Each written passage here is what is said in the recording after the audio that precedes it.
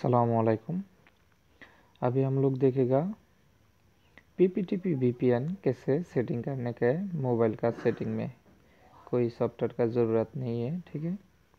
तो इसलिए आपको सेटिंग पर जाने का है, कनेक्शन पर जाने का है, मोर कनेक्शन पर जाने का है, फिर आने का है ये वीपीएन ऑप्शन, ठीक है। वीपीएन ऑप्शन में आने का है।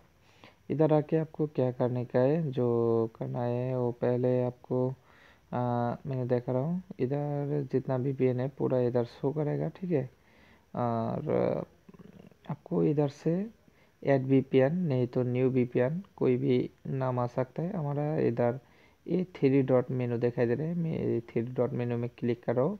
इधर से ऐड वीपीएन प्रोफाइल, ठीक है, लिखा मेरा इधर। तो मैंने ऐड वीपीएन प्रोफाइल में क्लिक किया और इधर मेरे को एक्टिव करने का है। तो मैंने पीपीटीपी अंडरस्कोर टेस्ट नाम दिया, ठीक है। इधर कोई भी नाम देना चाहिए, जो भी कंपनी का उसका ही नाम दो। और आपको इधर देने का है सर्वर, ठीक है। आपको जो कंपनी सर्वर देगा वो सर्वर इधर देने का है। मैंने दिया pptp1.card1.me और इसके बाद आपको इधर देने का है पासवर्ड, यूज़र नेम और पासवर्ड। मैंने मेरा यूज़र नेम भी दे दिया और मेरा पासवर्ड भी इधर डाल दिया और इसके बाद सेव में क्लिक किया, ठीक है। तो आपको इधर जस्ट टास्क करने का है, कनेक्ट पर क्लिक करने का है।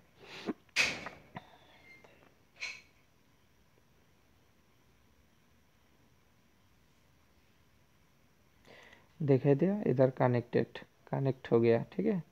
आपका कोई सॉफ्टवेयर का ज़रूरत नहीं है। पीपीटीपी टेस्ट इज़ कनेक्टेड, ठीक है।